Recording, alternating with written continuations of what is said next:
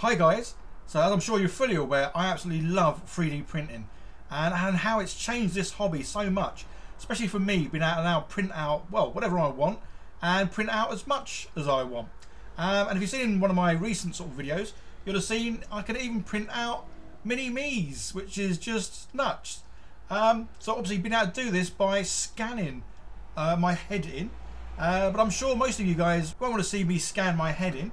What you want to do is scan miniatures in as well. That's kind of what we're all into, miniature figures, and the ability to be able to scan your own miniature in, or any kind of miniature, and then 3D print as many as you want to make up that full army is just amazing. But one thing I will say though, most of the scanners that you may have seen me try so far, whilst they work really well, they are very expensive.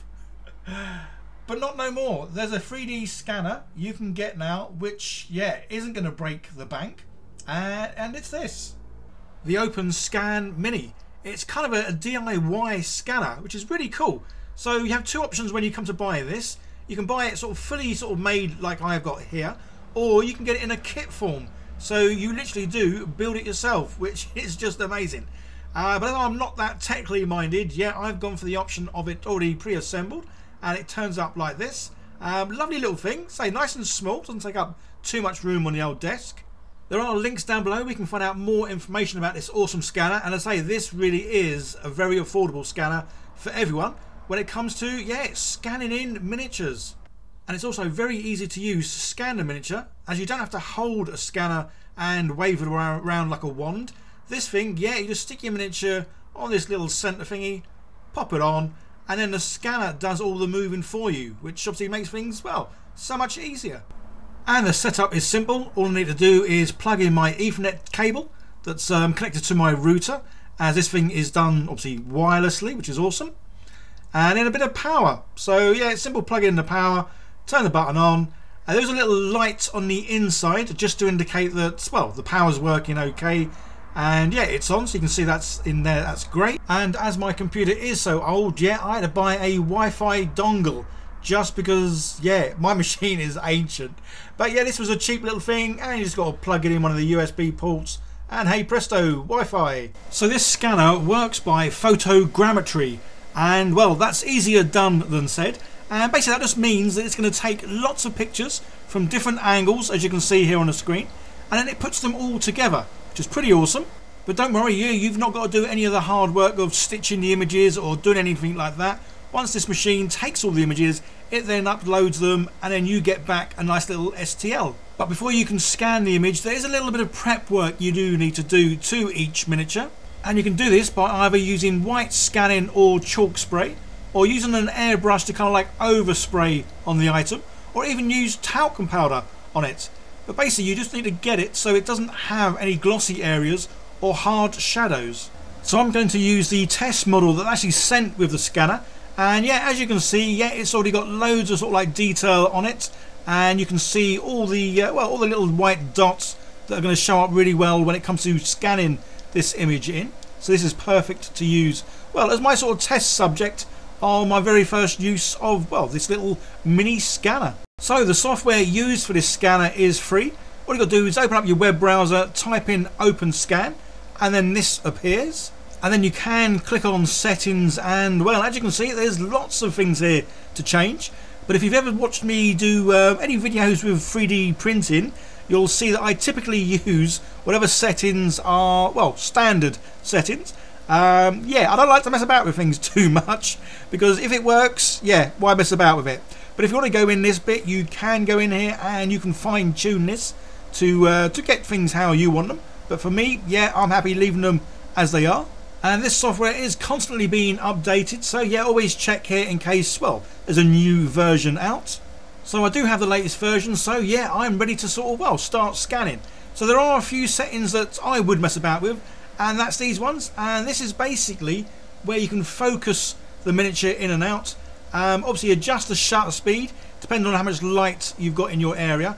So with this, you don't want to put sort of any extra or additional lighting on the miniature, because the scanner itself does have a little light on it, which is awesome. And obviously you can arrange or change the amount of photos you take. Obviously the more photos you take, the better the miniature will come out. but it does obviously take longer. So it's that fine tuning of doing it so you take just enough photos without it taking, well, forever to do. So as I did a little bit of a mess about with this, again with the focus as well, you want to be able to focus on the nearest part of the miniature and focus on the furthest part of the miniature. So these settings I don't mind changing because you can see exactly, well, what's happening when you do change it.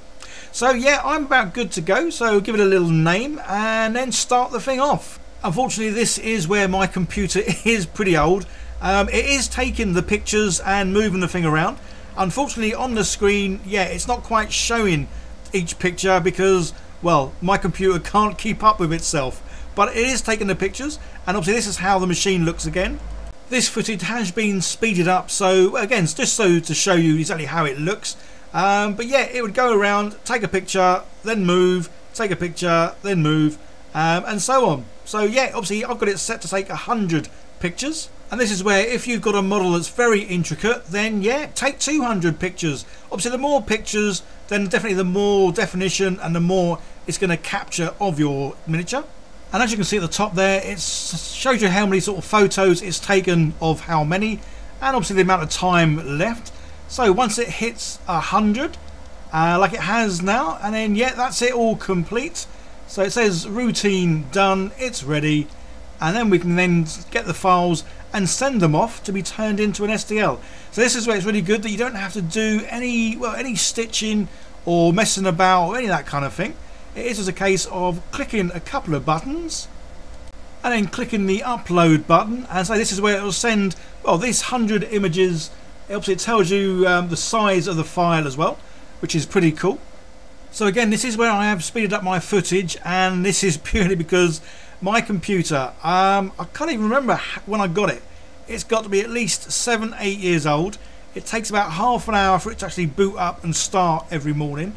So yeah, it's a bit pants. But the good thing is, say you upload the images and then you get an email back with your STL. So depending on how well you prepped your miniature and how many images you took, you may need to do a little bit of work on it. But this is how mine came out, and all I needed to do was just go into Tinkercad and remove the base, which is simple enough. And then my little test miniature, yeah, he's ready to print out. And this is how he's come out. So here's the original OpenScan Benchy, which obviously we started off with at the beginning.